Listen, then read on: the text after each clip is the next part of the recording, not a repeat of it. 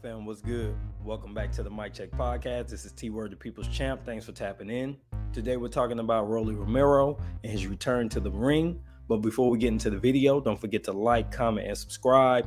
We appreciate the support and feedback. And while you're at it, if you're feeling generous, donate via Cash App, $THAMICCHECK12. That's the Mic Check 12 to support this channel so we can continue to put out really good content and improve the quality as well.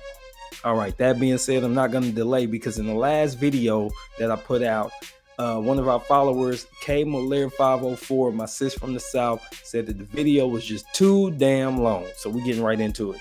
So we're not doing the technical breakdown of Romero versus Barbosa simply because this is a replacement opponent. I believe he's 40 years old, and I'm expecting that he's been brought in to get beat up by Rolly. Even though this gentleman does have a lot of knockouts, I think in 24 fights he's got like 20 KOs or something ridiculous like that. Rolly's a power puncher. I just think that he's going to be more fast, better feet, because he is like a really high level athlete, even if he's not a really good boxer. And I think with an older fighter, the longer the fight goes, the more it favors Rolly. And I can see him stopping this guy around 6 or 7. Don't quote me on that. Don't bet on that. But I do have a stoppage in this fight.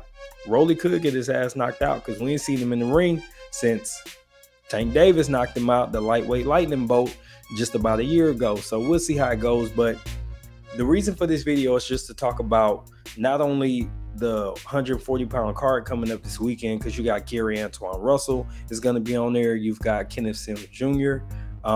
This is going to be a pretty solid 140-pound card, and I think that it's going to be a good, entertaining card. Now, is this going to be the best fight card you're going to see in 2023 up to this point? Hell no.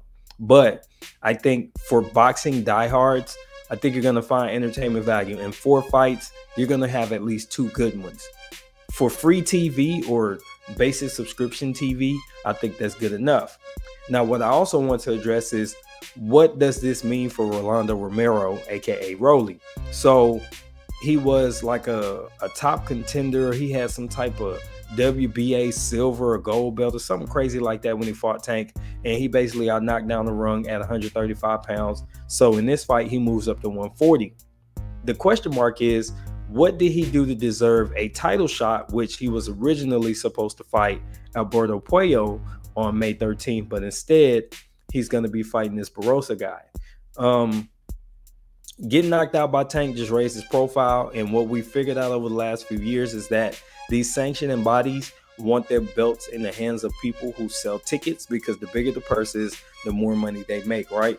So that's why Rolly's getting the title shot. Now, because Puello popped dirty for PEDs, he's been pulled from the fight, and he's basically appealing the test results that said that he popped dirty. So instead of getting a shot at a vacant title and Puello getting stripped, he's still the title holder, and Rolly's going to get an interim fight. So essentially, he gets an opportunity to get a tune-up at 140, and then once Puello gets this solved, if he can prove that he's clean, Rolly's going to get probably another shot at this fight if he wins. But if Rolly loses, then, you know, it'll be somebody else, maybe Gary Antoine Russell. Or if Puello is to be found to have dirty samples, the A and the B, then Rolly will become the champion if he's to win this fight. So even though it seems like it's not an important match, this could impact who's going to be the WBA champion at 140 pounds. And as it stands, those belts are broken up. So, you know, you're looking at who Regis is going to face in the future. He just signed with with Matchroom. So there's a lot going on with that. We'll talk about in another video. All of that to say, this fight is a little bit important for the landscape at 140, because if somebody like Devin Haney's going to move up, what does it mean? A lot of people don't give Tank Davis credit because he won a regular belt at 140. So if Rolly's in there, now you've got an opportunity to set up a rematch, because guess who's the WBA regular champion at 135? Gervonta Davis. So you put a belt in Rolly's hands, you've got a regular belt in Tank's hands. He wants to validate his time at 140 or his match at 140. Go in there against somebody you beat.